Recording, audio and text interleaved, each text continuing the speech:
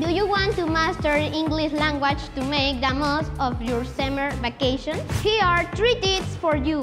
Tip number 1. Establish routines and schedule. Set a daily schedule for your English lessons. Create a conducive learning environment. Oh, and avoid all kinds of distractions. Tip number 2. Use multimedia resources. Watch movies in English like Trek, Inside Out, or How to Train Your Dragon. Of course, without subtitles. You can also learn with the Duolingo app and practice with interactive games on our World web page. And finally, our tip number 3. Practice reading. You can read stories by Antoine Saint-Exupéry like The Little Prince, or children's fables by Jules Verne such as Journey to the Center of the Earth. If you practice these tips, you will improve your English language skills in no time.